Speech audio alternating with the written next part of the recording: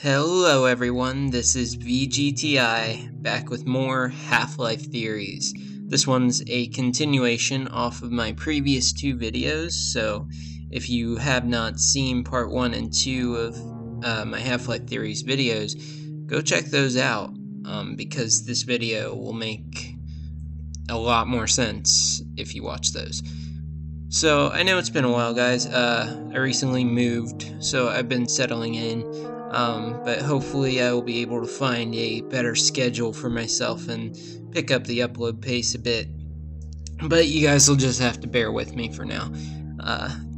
Good news is, there's plenty more coming, and we're going to start off with Half-Life, and by extension, Portal. This theory today that I'm going to present to you all covers both of these games. In part 1, I discussed my theory on how G-Man is a representation of fate, what his powers are, what he can do, things like that, and basically what his motivations are throughout the entire series. And in part 2, I talked about what I think is on the Borealis. This part has to do with both the G-Man and the Borealis, but it's also going to have to do with aperture science itself. This theory that I'm going to tell you all, it has been presented before, and I know that certain people out there do believe in this theory, but I'm actually going to add on to it a bit and give it a little more context, so to speak. My theory is that the G-Man was behind GLaDOS malfunctioning and aperture science basically being destroyed. I think this was all the G-Man's doing. Now, I'm sure a lot of you have heard of this theory, but if you haven't, there's actually a fan-made game out there for Portal called Portal Prelude, and in the ending of that game, spoiler alert in case you're planning on playing it, but in the ending of that game, G-Man appears, and it seems to imply that he had something to do with GLaDOS malfunctioning. Now, of course, that's a fan-made game, so it's not canon to the Half-Life and Portal storylines, but it just kind of throws the theory out there. Now, I'm going to put that onto the theories that I presented already. I'm going to add something onto it.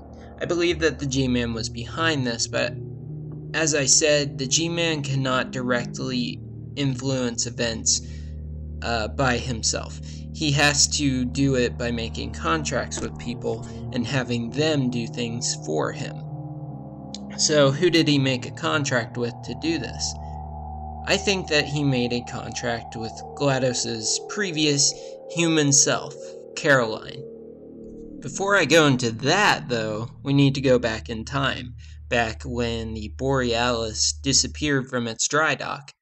I mentioned briefly on the history of the Borealis in part 2 of Half-Life theories, what happened to it and everything, but I think there's a little more going on here than meets the eye. I'm starting to, as I formulate this theory, I'm starting to get the suspicion that the G-Man might have been behind that too. Of course, that begs the question of, what did he do to have that happen? Well, I don't think the G-Man was directly responsible for the Borealis disappearing. The Borealis just disappeared because Aperture was messing with technology that they didn't understand. They weren't following normal safety procedures, as Kleiner said. And because of this, a freak accident happened, and it transported to another universe. Now, we don't know what the G-Man did from there, but somehow, maybe by making a contract with someone at the alternate universe, he actually got the Borealis out of there and into the Arctic. He did this because he knew it would need to be there in the future for his plan to come to fruition for taking down the Combine.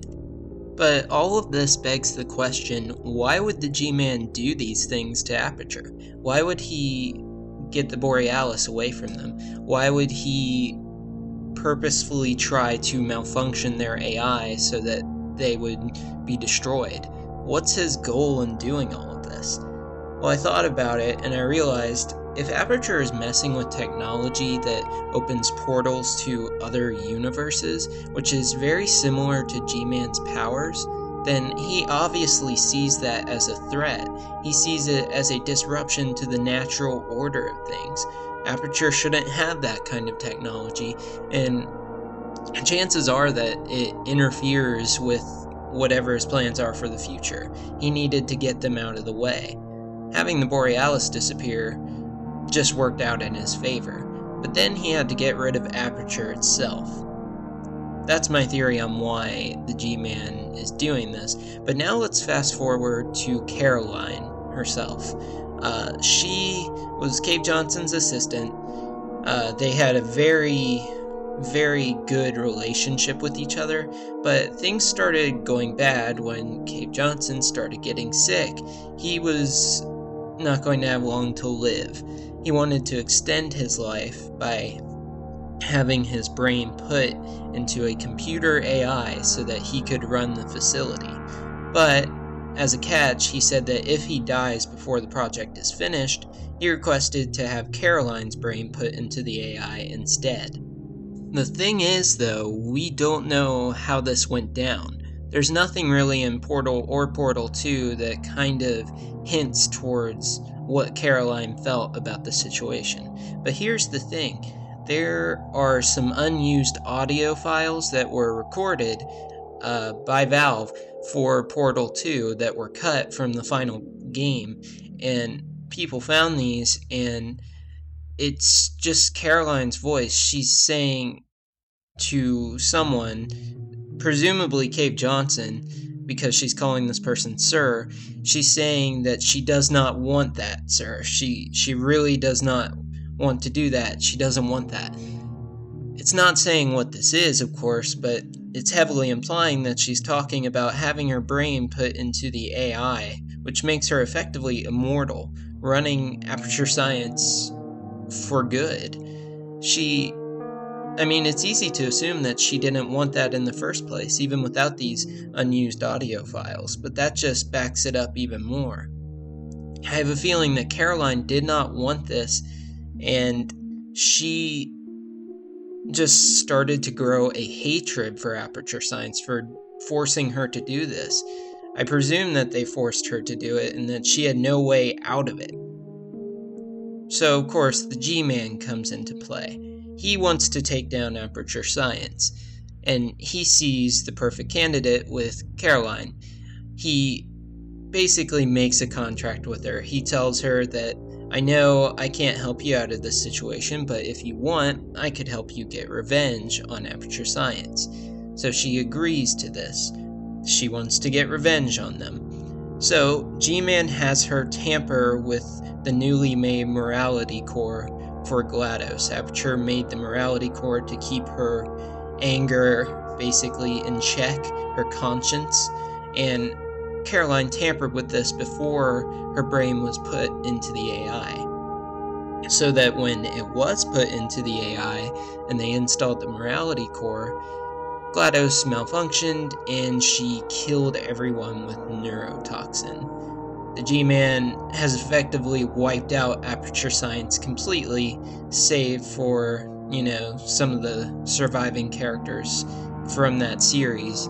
But this plan worked, and Caroline got her revenge, even after the upload into the AI. That's my theory on what the G-Man had to do with Aperture's downfall. I know this one was kind of short, but there wasn't a whole lot to talk about in this one either.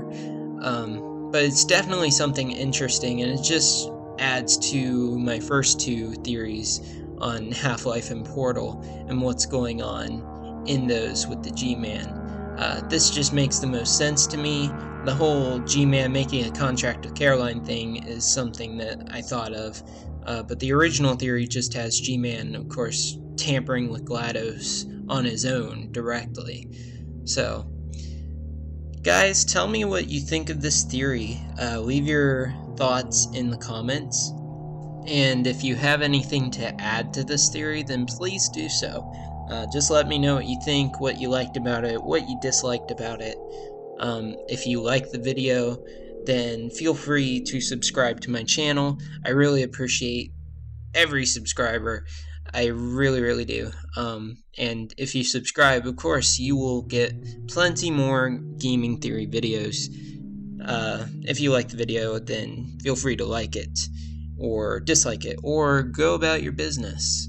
My next video will be soon. I have an idea in mind for it already, so I'm going to try to get started on that as soon as I possibly can.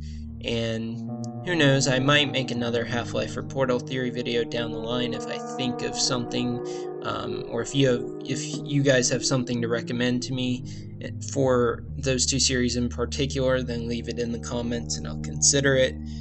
All that good stuff. So, I'll see you guys in the next video.